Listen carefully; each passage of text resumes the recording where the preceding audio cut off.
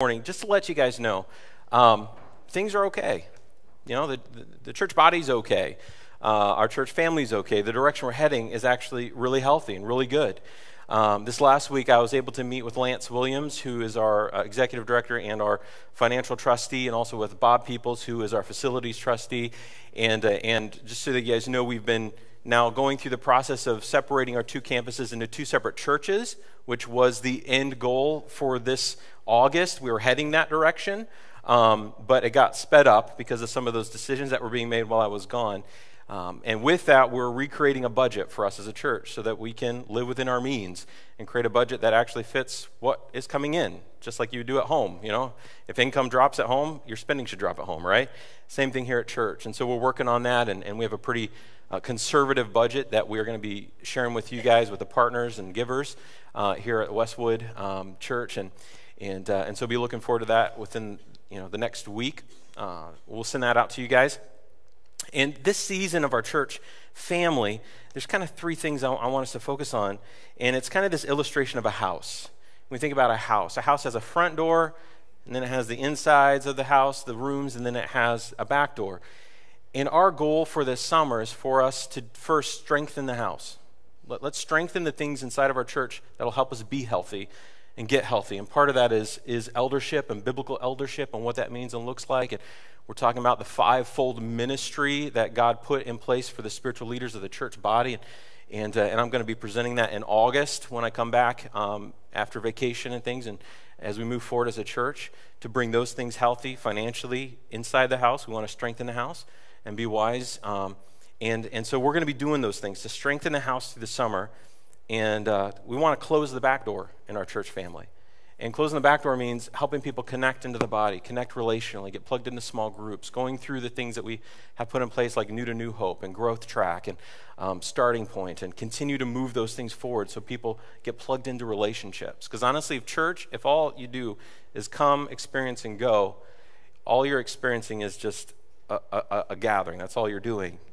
We want you to experience relationship. We want you to get in smaller circles. And it's been cool to hear some of the groups that got started here in the spring, just how those relationships have already deepened. I've heard some really cool stuff.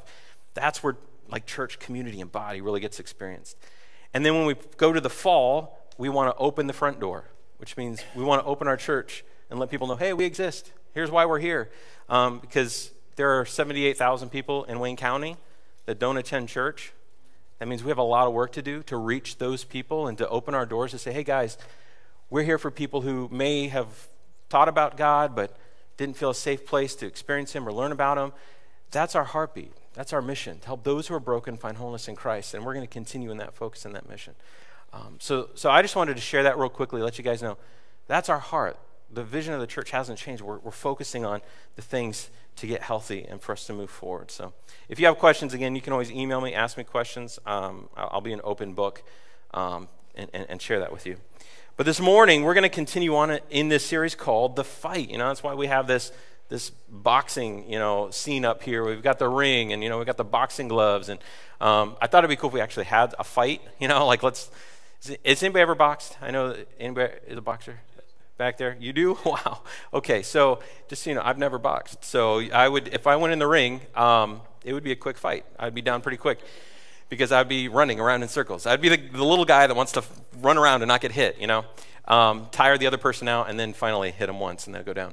That would be my dream boxing story. But we're talking this morning and we're digging into the story of Samson, which is a pretty familiar story, right? We've heard about Samson. Samson is a big, strong guy.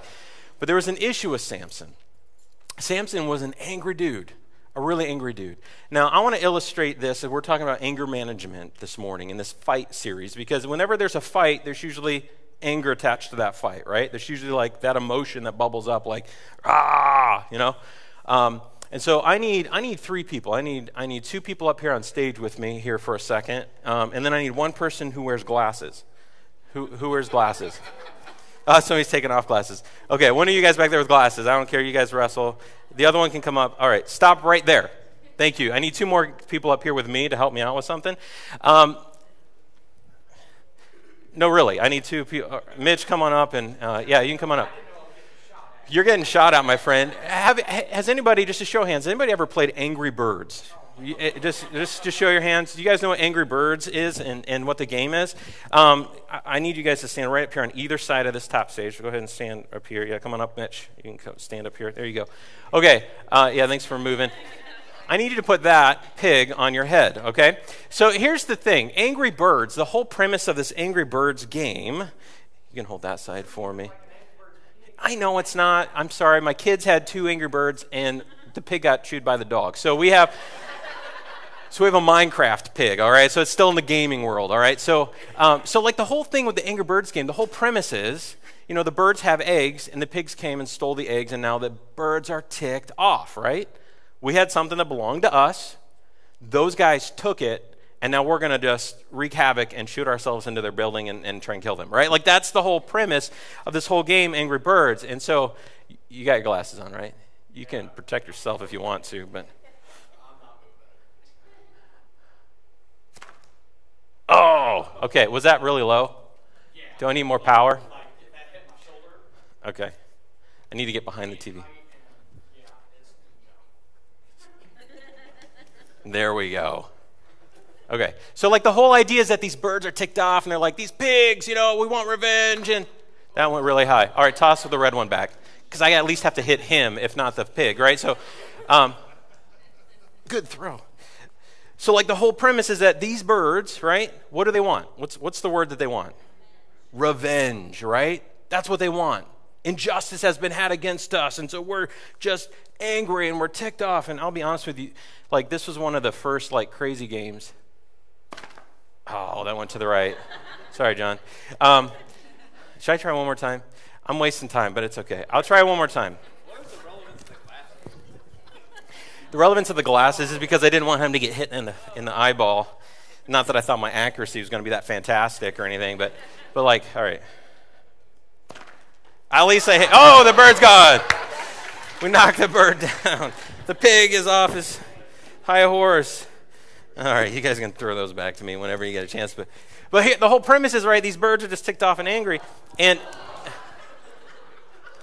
well, I didn't even see what happened. Something.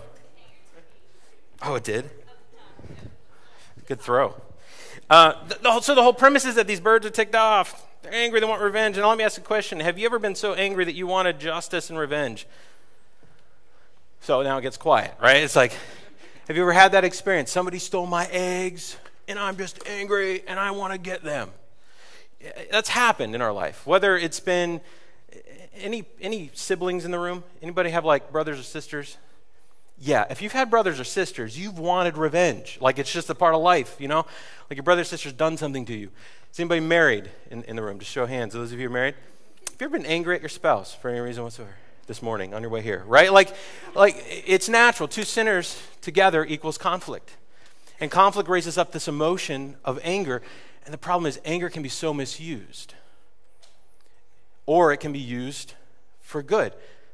Anger is simply neutral. It's an emotion. And we all have emotions. And if I ask you the question, can you control your emotions? If you can, let me know, because you're brilliant. It probably means if you feel like you can, you're stuffing all your emotions down. And someday they're going to come out, and it's going to be like quite a scene. Somebody record that, When we look at this story and we dig into the story of Samson, we see that same heart. See, Samson was a guy that was called by God. He was actually a judge, and if you've got your Bibles with you, I want you to turn with me to Judges chapter 15, okay? Judges chapter 15, it's the Old Testament, kind of near the beginning of the Old Testament. And I'm going to read from chapter 13 first, but we'll spend a good chunk in chapter 15 to understand Samson's story. See, Samson was chosen by God. He was actually brought to this planet through a miraculous birth because his mom and dad could not have kids. She was barren, they couldn't have kids, and then an angel shows up and says, God has picked you and you're going to have a son, and he's going to be a Nazarite, which means somebody who is chosen by God for a special purpose, set apart. And that's what happened. They had a son, his name was Samson, and Samson, as a Nazarite, was given incredible, insane strength and labeled a judge for Israel. In this season that we look at the Israelites, and we talk about this all the time, what we see is this continual cycle from the Israelites in relationship to their God that goes through this cycle of, yay, we're with God, we love God, to we're going to disobey God, now we're going to go on our own. And then God sends them into a season of distress, or he allows somebody to come in and have victory over them, or they are now ruled over by somebody, and then they go, oh no, and they repent, and they come back to God. We see this cycle over and over. In Judges 13, we see this. It says, again, the Israelites did evil in the eyes of the Lord. So it's not that they were just not good. They were actually doing evil in God's sight. So the Lord delivered them into the hands of the Philistines for 40 years. So the Israelites, you're supposed to be free and have a strong relationship with God, completely evil, going completely against him. And so he's like, all right, Philistines, take over the land. My people are going to be under your authority, under your rule. And so the Philistines started taking over land. They were actually like a pretty powerful nation, these Philistines. And the Israelites were okay with it. Like when we see the story, like the Israelites were like, oh, well, it's fine. And they just kept doing their evil and just living life. And so the Philistines came in and just crept in, and the Israelites didn't see an issue with it. So God was like, I got to send somebody. I'm going to send Samson to deal with these Philistines so the Israelites can realize how bad they are and that this isn't my plan for them. And that's what he did. He sent Samson into the story. So what does it mean to be a Nazirite? Well, a Nazirite had a certain vow that they would make before God to be set apart.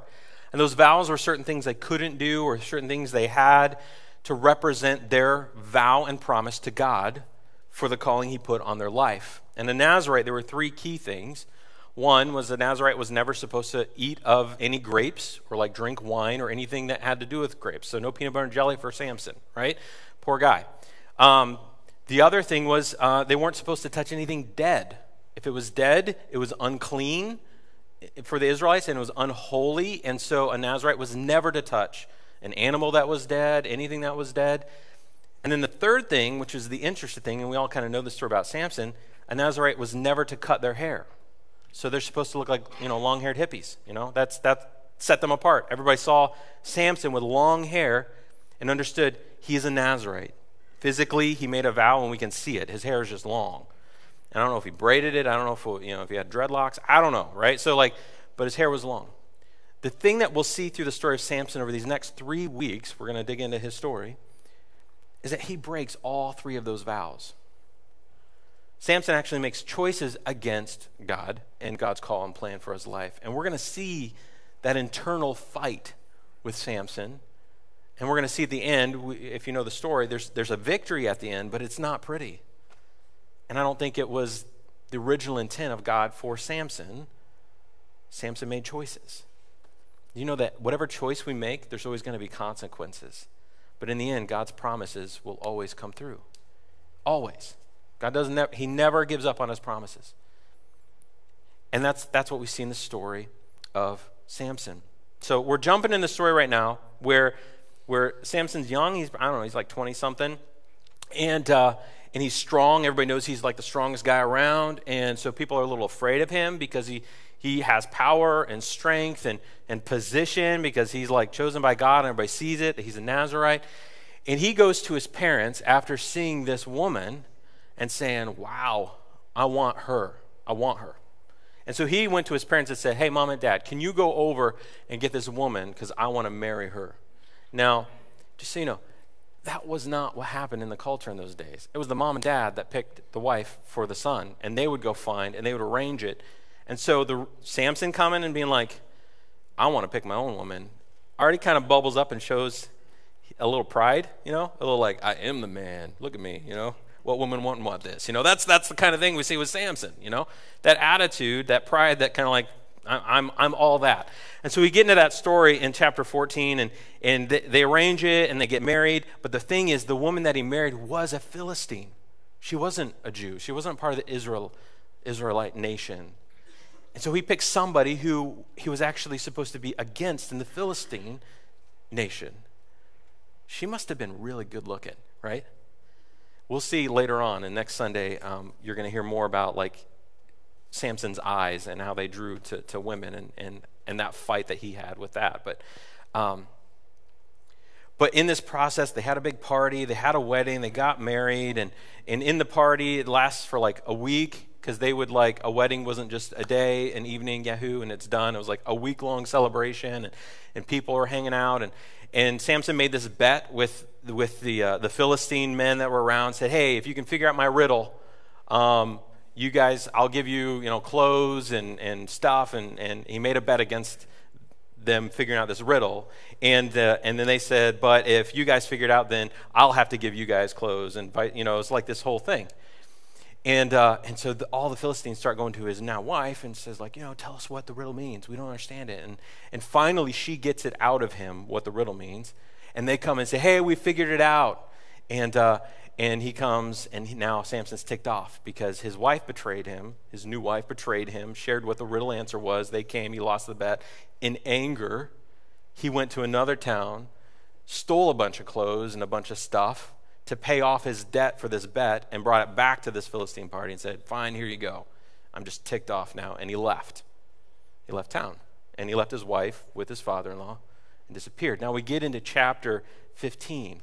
And this is where we jump into the story, because now, I don't know what happens. Samson's like, oh yeah, I have a wife. And he wants to visit her, right? So he does what all good, Israelite men do, grabs a small goat as an offering, and then goes to check out his wife again, back where she was. All right, so you guys with me? So we're in 15. Chapter 15, you can read along in your Bibles. We'll go verses 1 through 8, and we're going to see how this anger thing starts being lived out with Samson. All right, so if you're with me, say, yep. All right, verse 1. Later on, at the time of wheat harvest, Samson took a young goat and went to visit his wife.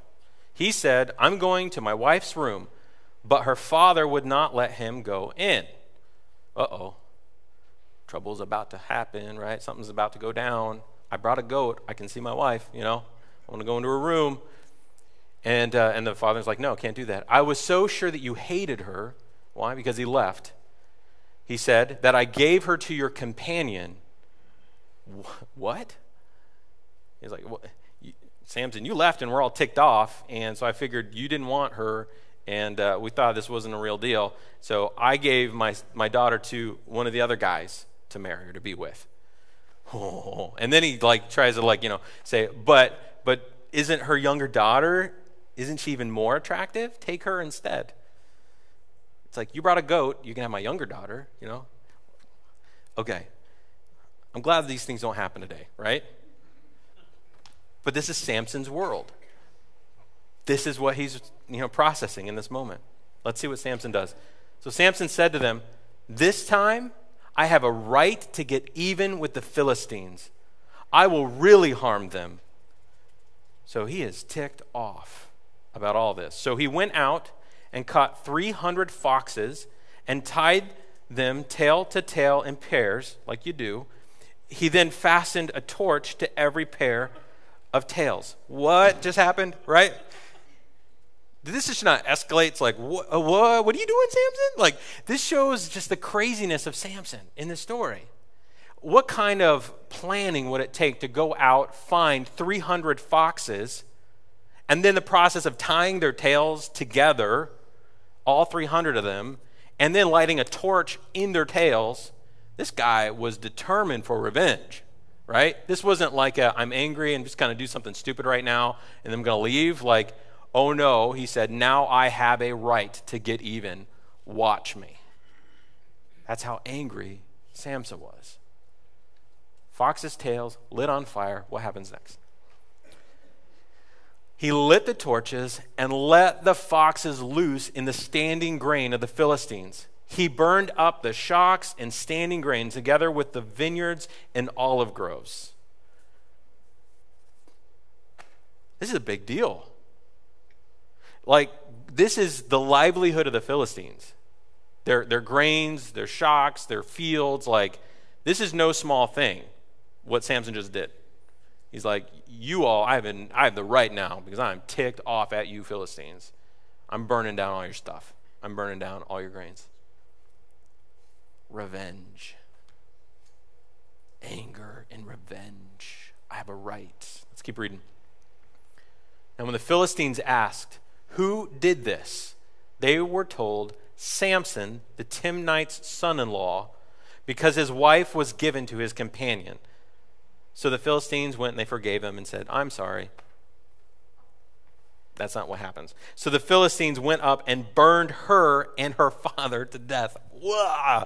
Hold on a minute. This is gruesome. Just, if the Bible, if the Old Testament was actually a movie, it would be rated R. Like, there's some nasty stuff in there. Like, this is like, what just happened? So Samson went and burned their fields, and then the Philistines were ticked off because the father-in-law gave away his wife to somebody else. Let's go get them. It's their fault.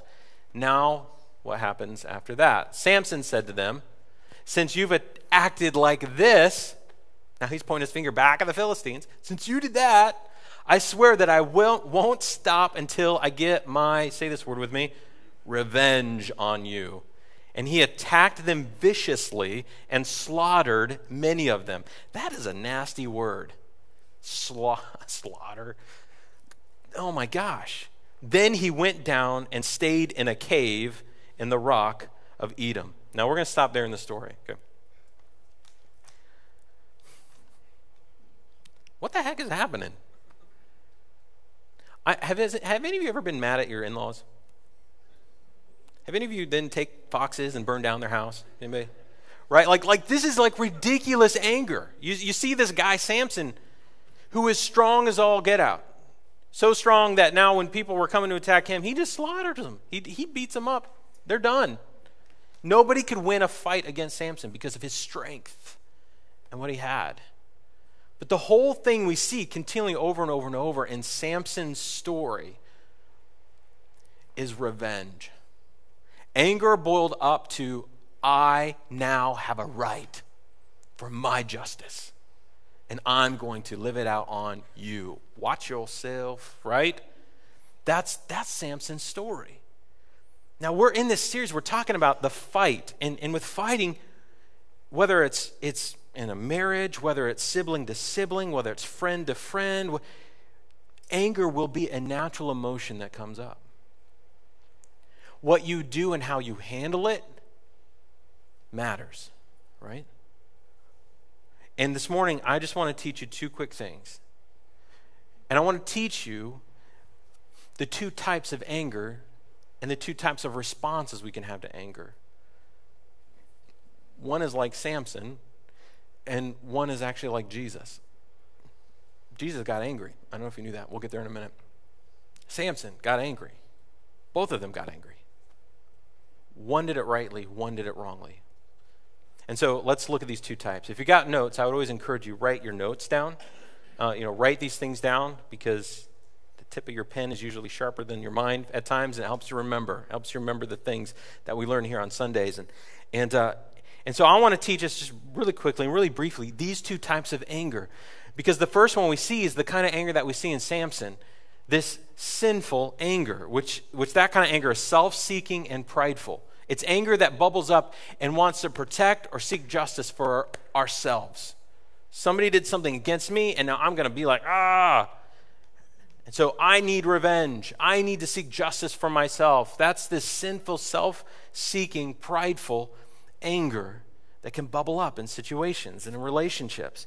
I want us to look at James chapter 4, verses 1 and 2. And some of these, you can just write down the reference to these verses and go back and read them, or if you want to follow along in your Bibles, you can too.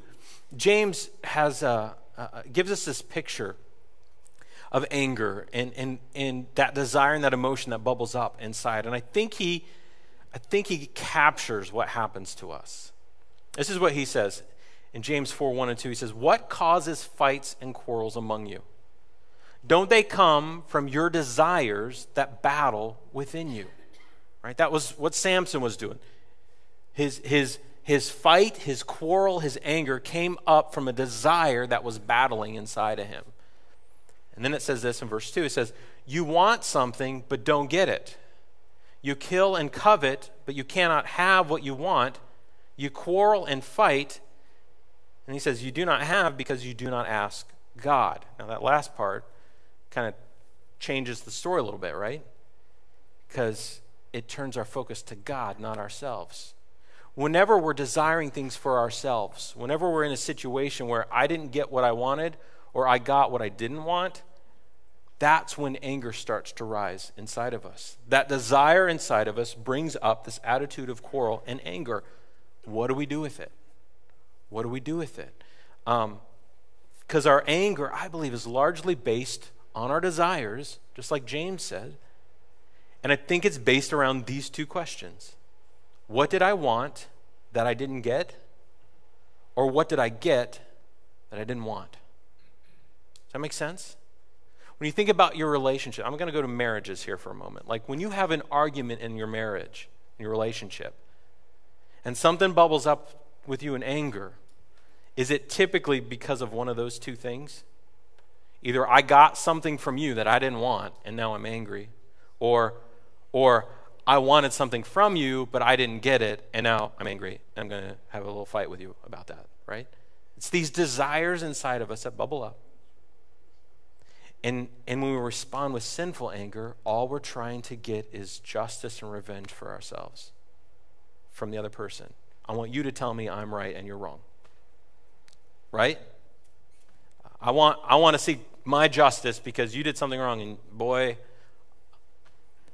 I hope your coffee's cold at Starbucks. You know, right? Like, or I hope you get a bad grade at school because I didn't like the way you treated me that way. Or I hope you get found out and somebody says something really bad to you or punishes you. Or like this inner dialogue of self-seeking anger will only produce more self-seeking anger.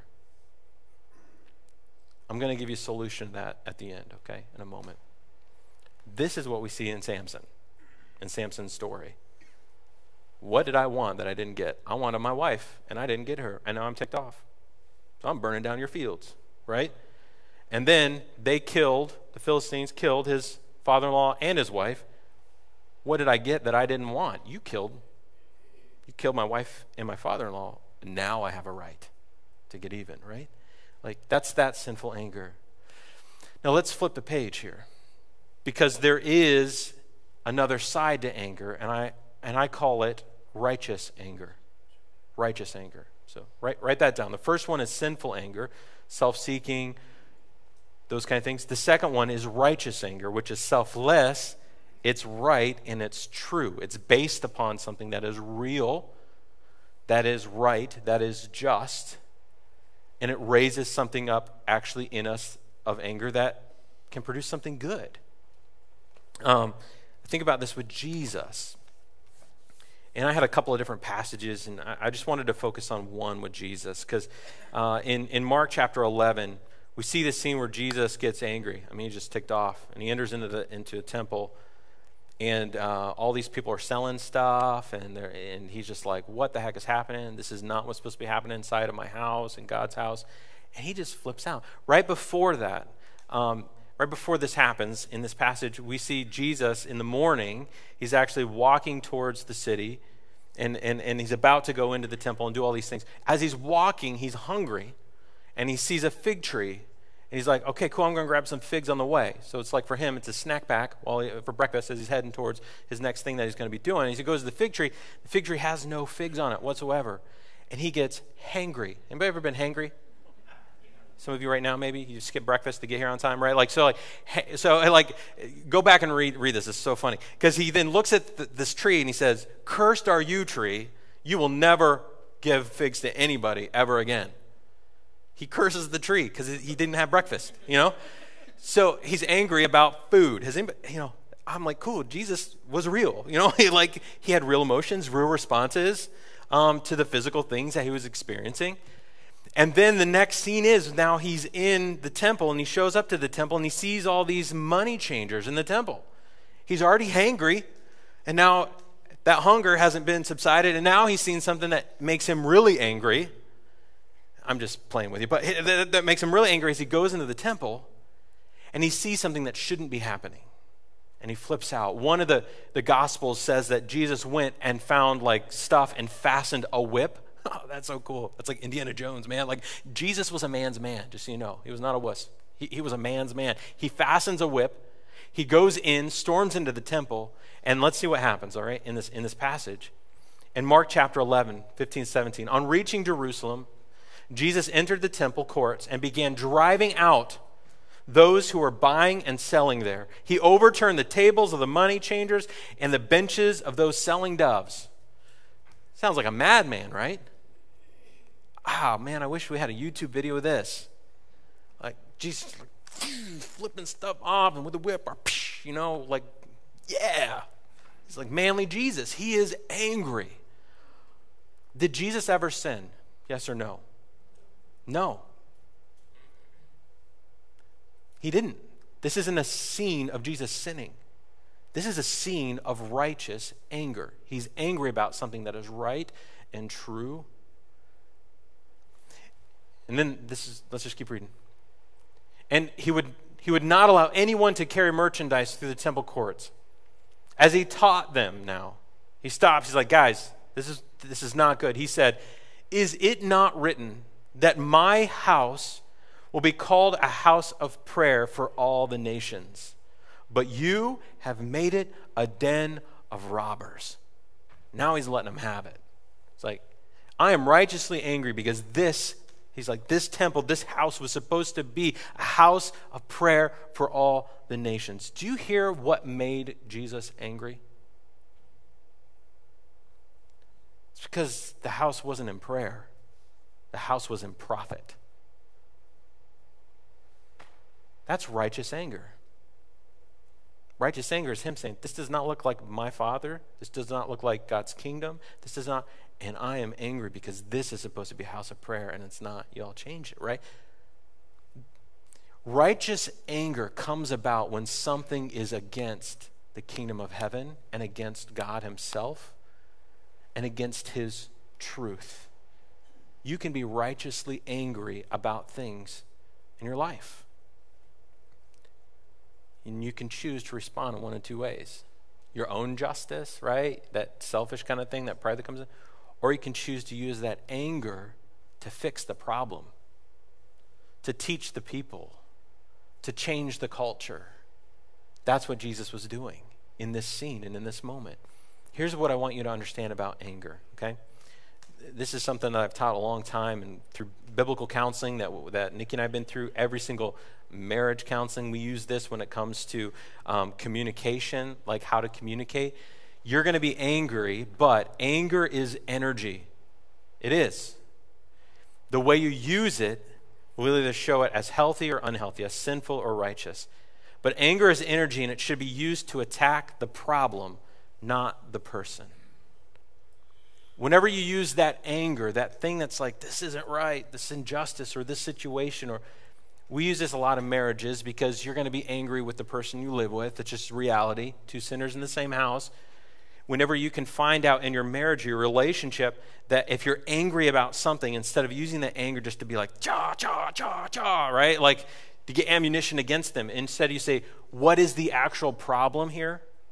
Because it's not you, it's not me, there's a situation we need to fix, and use that energy and that anger to fix the problem, to be mad at the problem, to be righteously angry to fix the problem.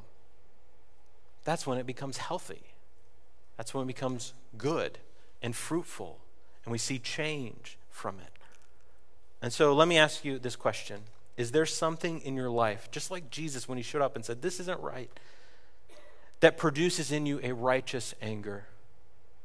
Something around you that you see that's like, this it doesn't look like the kingdom of heaven. I mean, maybe you're angry like Jesus and be like, our church doesn't pray enough, and the house of God should look more like a praying house. Does that righteously just burn something in you? I want to change that. It does for me. I want to see our church be a church of prayer for all the nations. We're going to learn about that in the weeks to come, and we're going to push into that. Maybe it's seeing homeless. You see somebody homeless, and there's something that rises up in you. It's like, that's not right. And you get a little mad about it. Use that to make a difference, right? Or whether it's seeing kids that get hurt in relationships, or in families, or whether it's poverty or sex trafficking, or maybe you see persecuted Christians and that rises something up in you that you're like, I need to do something about this, or social injustices, or maybe you see greed in the culture and consumerism, and that gives you this just righteous anger, like, man, I want to push against that. That's what righteous anger is. And the question is there something that you're righteously angry about that you can help change and bring change to? Righteous anger brings change, healthy change, right change, energy used to attack that problem, not the person or the people around you. Because the thing, drives me nuts about the church in America is that the church in America, so often Christians see an injustice in our nation that looks like it pushes against Christianity, and they raise up to fight people in that process, right? You're against me, that group of people is against me, I'm going to fight against them, instead of, I'm going to fight for the thing I believe in, not against the people who believe against me. Does that make sense? There's a difference in that, in what rises up inside of us. And so as we think about the fight, as we think about what it looks like to fight in right ways, let's check our hearts, okay? Let's check our hearts. I want to give us some time to do that. So God, I pray, whatever it is that's in us, if there is anger that is kind of self-seeking,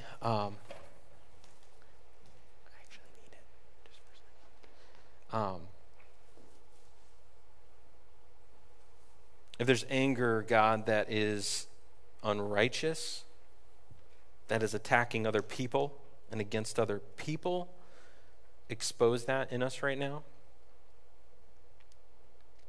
Because that root will dig deep into revenge and personal justice. And we don't want to be like Samson. We know that you're going to live out your promises in our life, but God, I don't want the consequences that Samson had because of his unrighteous anger. So right now in us, I pray that you would lead us, just expose our hearts to ourselves, God. That we would allow you to speak, Holy Spirit, into us.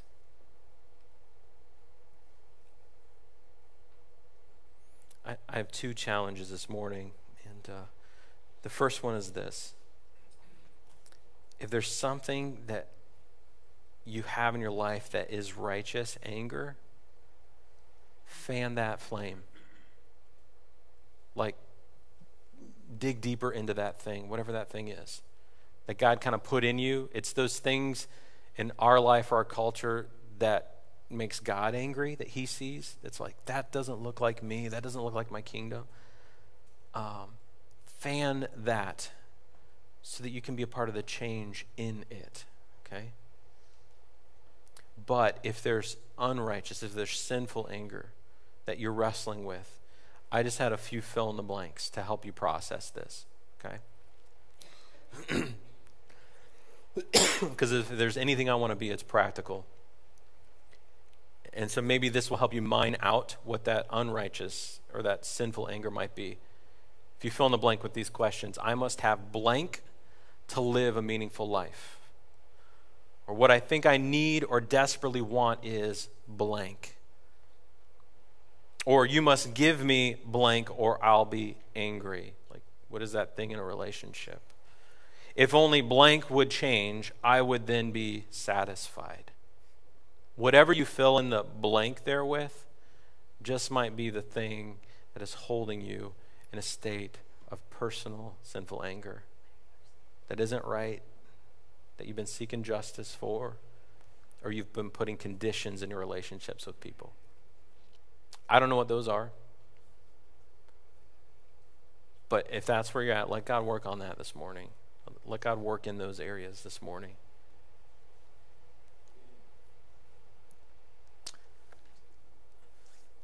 We're going to take a moment as a church family and kind of change our focus and our attention, because when we're thinking about those things, we need to understand that we can experience forgiveness for all those things through Christ. He's already offered it, right? Like, his forgiveness is perfect. It's complete. His act on the cross, his sacrifice for us, brought forgiveness into our life. But then he gives a continual invitation, if there's still sin, if there's something we're sinning in, that when we confess it, when we repent of it and bring it to him, he will always forgive it. But we also have to do that process of saying, God, there's anger in there that I need forgiveness for, I need to be set free from, and you can offer that to him. Or maybe it's another sin issue. I don't know what's going on in your life. Just when we respond, it's a time for God to do whatever he wants to do in us. And this morning, we're going to remember what Christ did for us through communion.